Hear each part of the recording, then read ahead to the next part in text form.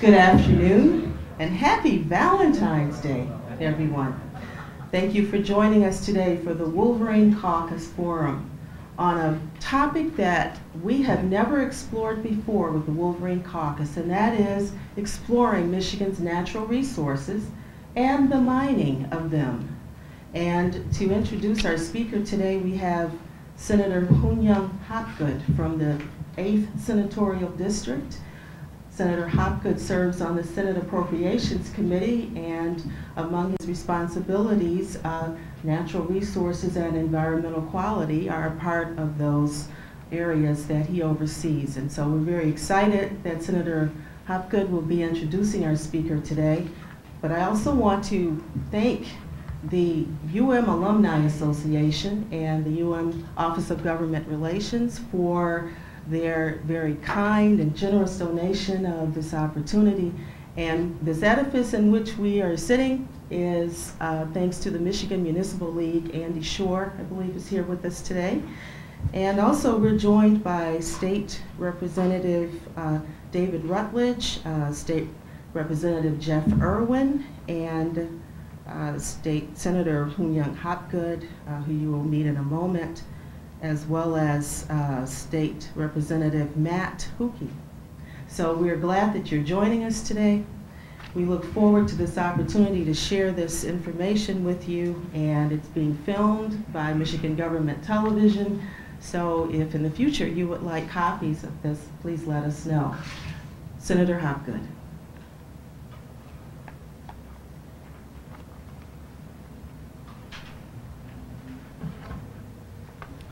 Good afternoon. Well, a little bit close. Well, it's a pleasure to be here. I think this is an outstanding topic. It's very timely as we think about the global world that we live in, the global economy. Dealing with resources, I think, is something that should be on so many people's minds. And it's a pleasure to be able to introduce today's speaker, Professor Kacey Lohmann, University of Michigan Department of Earth and Environmental Sciences, is widely known for his work as a sedimentary geologist and geochemist. He received his PhD from SUNY Stony Brook, and following 3 years as a postdoctoral fellow at Brown University, he has been a researcher and educator at the university since January of 1980. His work has included examination of lead and zinc ore deposits and oil and gas fields in Michigan and throughout the world. In addition to his role as an educator and researcher, he serves as the director of the Stable Isotope and Keck Elemental Geochemistry Laboratories at the University of Michigan. His current research also focuses on assessing geothermal changes that occur during times of global warming. Let's give a warm welcome to Professor Kacey Lohmann.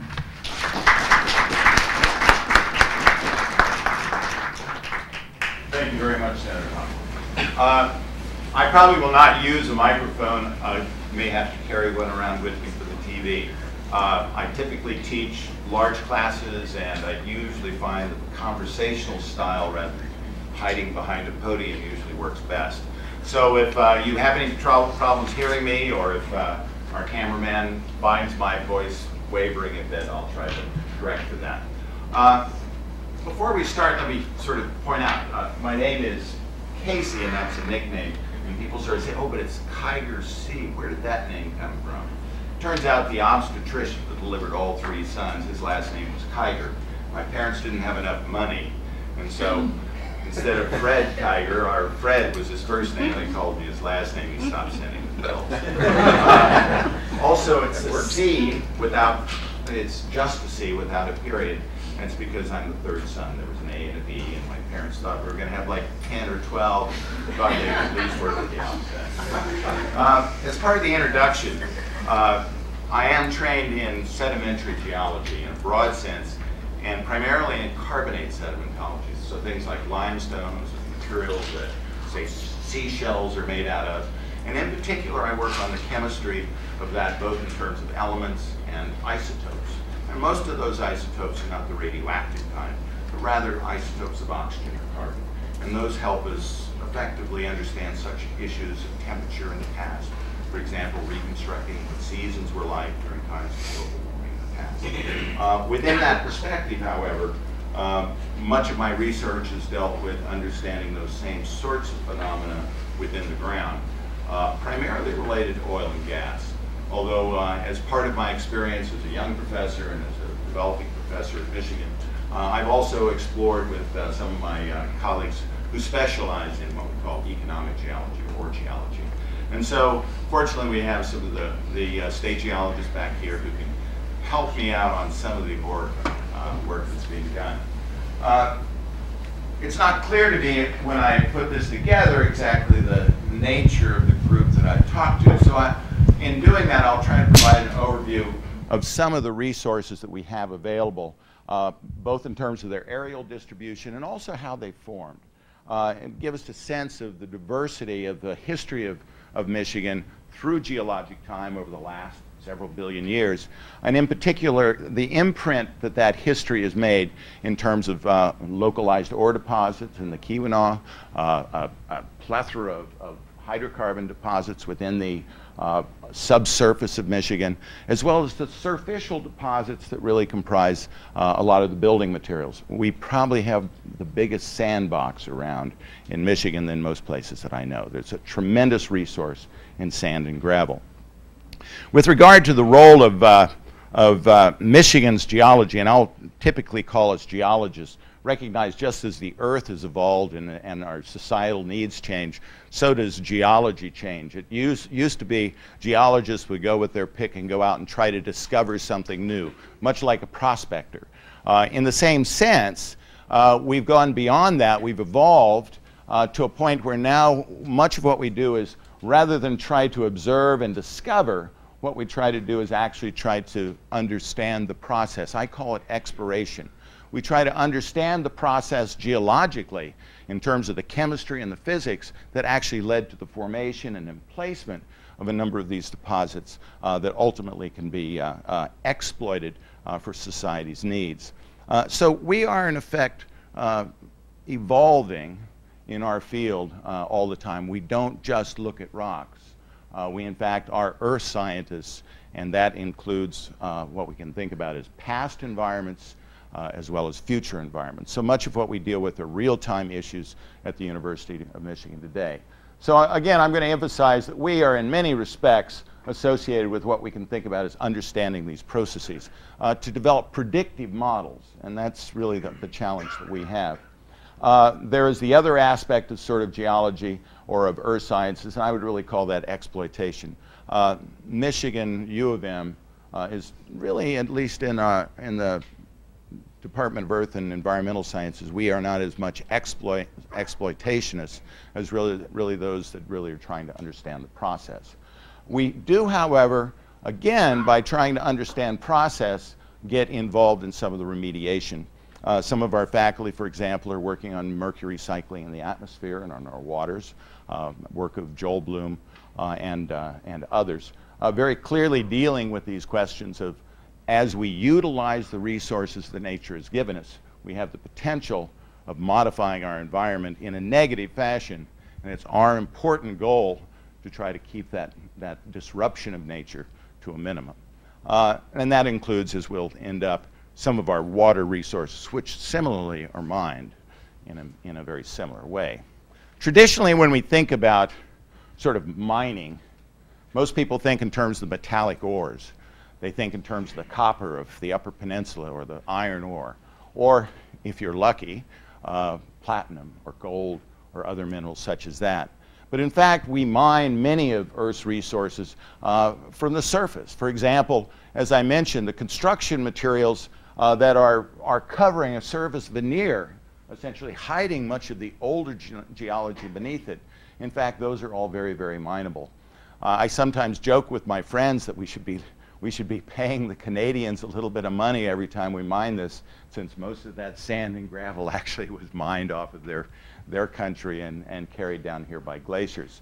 But in fact, I think they're moving a lot of other materials from Toronto and other material here in the state as well. So I guess it's a payback. But we also, in addition to that, have a long history of salt mining. initially Detroit mines. I think there are still open mines. Hal, are there still open subsurface mines for salt in Michigan? Yes. Yeah. But I know that Windsor maintains active mining in that. But we're also going to see that it's not just the rock salt that's mined, but also valuable elements that are derived from the solution of that salt in the subsurface. And I think we all know of the success and the centrality of Dow as one of the major industries in our state, which really takes advantage of this resource. Now, in addition to that, Michigan has had a long history of hydrocarbon exploration and of production. It is a limited resource, and it is one that I know that we're all trying to essentially wean ourselves off of. Again, with this concept of renewable energy, in part because that resource is getting harder to find, it is getting more expensive to produce, and its impact on the environment is clear. For those of us that work in these fields, we need to move away from that, but it still represents a resource that we will continue to depend upon, certainly within the next several decades. We simply want to decrease our dependence on oil. But this will be one that we'll see toward the end of this talk.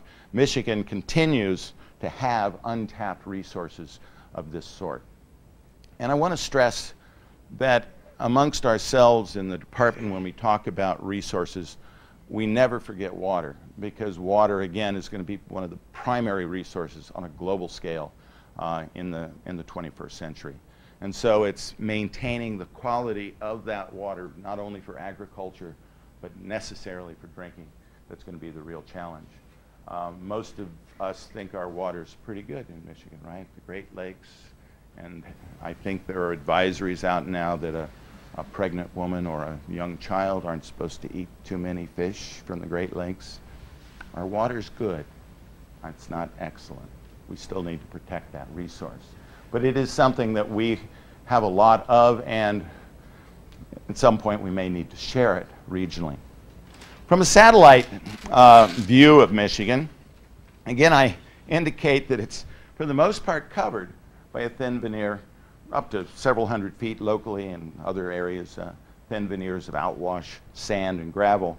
But all of these represent essentially the latest geologic sort of event, and that was about 10,000 years ago, the retreat of glaciers during the last maximum glacial event on Earth. When we began to think in terms of the description of geology, it became difficult for those early folks who began to go through the discovery and observation stage. People like Houghton, the first geologist appointed at the University of Michigan, I think it was 1834. With that, we began geology and began essentially at the university a long tradition that has continued to change its focus on research. But when he was doing his geology, he was limited to relatively few exposures of rock on the surface. Clearly, as you know, as you drive around this region, there are few places that you see rocks that are bedded. They simply are piles or fields of sand, of gravel, and of clay.